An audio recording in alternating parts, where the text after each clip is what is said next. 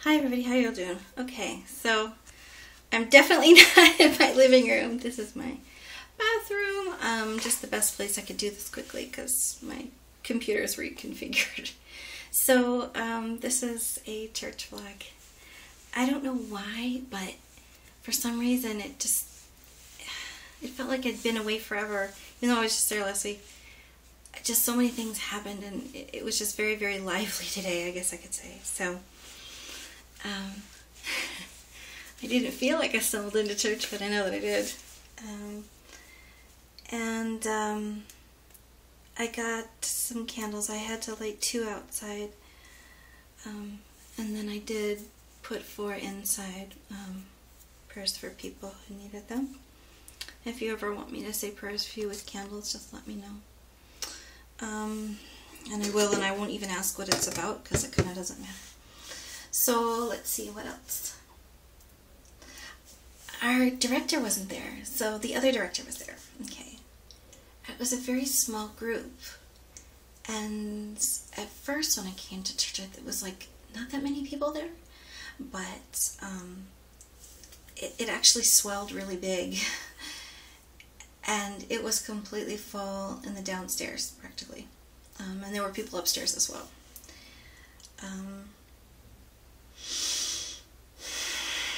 What can I say about it?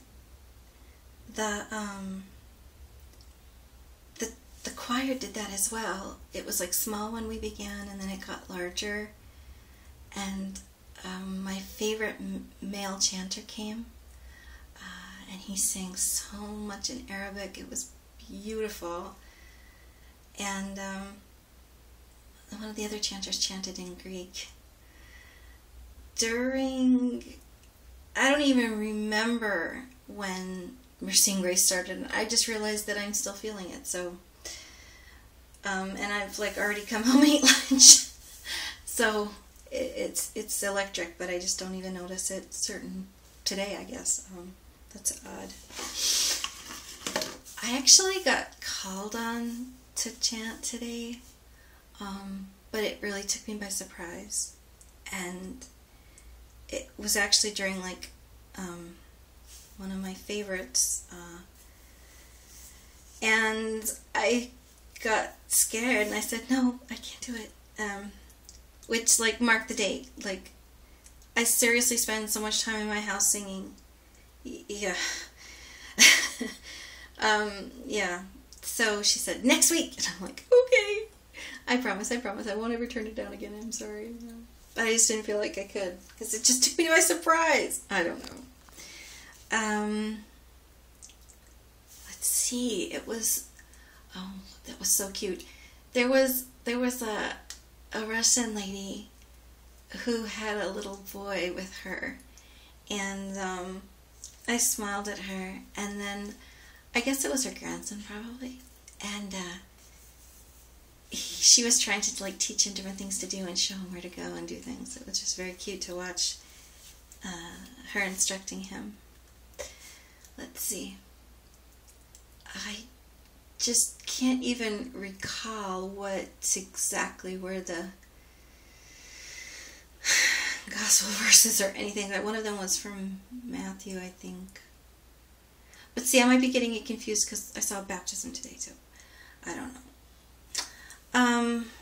It was just over way too fast, and oh, I noticed, and I don't know why they are, so I'm gonna have to ask my priest.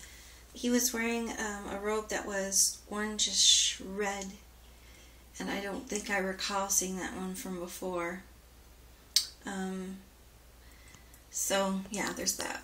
I wish I had something substantial to say. It was just all very beautiful, and it's funny how directors direct differently, because this director, she just has a different pacing about it, and things sound more melodic, I guess. So I was really able to focus differently on the melody rather than more of the rhythms, I guess. And for some reason, I could more clearly think of and hear my priest's voice, because like I said last week, it was that other guy. Father John. So, and he's like on a rotating basis. So, I don't know, guess because I was happy to have him back. I was really like focusing on his voice to hear, and he's got such a beautiful voice when he sings. All right, so then I went up and at the end and I kissed the cross and I talked to my priest, and I was getting ready to leave, and then my Ukrainian girlfriend Donna caught a hold of me and she said, "There's a baptism. Are you gonna go to it today?" And I'm like, "Oh my gosh, I can't not go. You know, that's a blessing to see one, right?" So, I was staying longer, and while I had some time, there's a young lady who's actually in the choir as well, and she had started making different patterns in the sand that we have our candles for outside in the narthex for those who had passed. And I really, really like them. She puts a cross, and then she'll put Icy Exy, and then Nika, and then she'll put like 3 roses, 3 flowers. So I had asked her if she would show me how to do it, and she did. And it was really interesting because she had just developed this over time, and it was very beautiful to watch her do it. I couldn't ask to tape it though, because it was just very beautiful and reverent, and I just didn't want to, do that. If I could ever somehow get some picture of it that would do it justice anyways, because I think I tried to in the narthex before and the lighting wasn't well enough to really be able to see it clearly. So then I went over finally to coffee, which I never drink coffee, and they had only like things I don't eat. So somehow I found a piece of fruit in the fridge, and I ate that, which sufficed for lunch for me. And then we went to the baptism. Now, the baptism was so beautiful. I had seen the churching of this little guy before, and now I got to see his baptism. So it was just too sweet. I really like all of the imagery that's in what they say during the baptism. And it's interesting, every time before he begins, my priest talks about, why there's the exorcism stuff, and, because people might get it confused, and so he always clarifies it and helps people understand why, and it's interesting. I really like the way he describes it too. Just offers a real beautiful fullness to it, and doesn't allow those words to be scary to some people who have never heard them before. But even some of the prayers, they have such imagery like crush the head of dragon, and I don't know, there's just something about, because it's truly an affirmation of, renouncing renouncing devil and all his angels, or just there's certain things that you say when you say it that are like, oh yeah, I definitely need to make sure that I'm doing that, renouncing pride, or renouncing just different things. I don't know what they all are. I don't know if I'll be able to find it online. I could probably put some sort of a link or something, maybe, or highlight it or something like that. So I wish I could convey to you the excitement because I'm sure this is like nowhere close to how beautiful it was, just to try to describe it. He wore, though, it was a white robe while he was doing portions of the baptism, and then he took that off and he was just in his black undercloak when he was doing the water, where he's like actually dunking the little fella, and then he put the white one back on again. And this is, everything with it. He's getting chrismated, and we got to see him take his first communion. I mean, it was just everything. Oh, and he got tonsured, the whole deal. It was just so beautiful. And I remember that the last time that I had gone to, I think it was a Chrismation, that there were certain things that I had even mentioned that, they were like, I guess, sort of declarations that you make. Like, and I remember listening to the lady who did them make them, and I was like, oh, I definitely couldn't say that right now. So it's good that I'm, like, not getting baptized. But this time, when I listened to them, they were all definitely things I would agree to and would say, yeah. So I was grateful for that.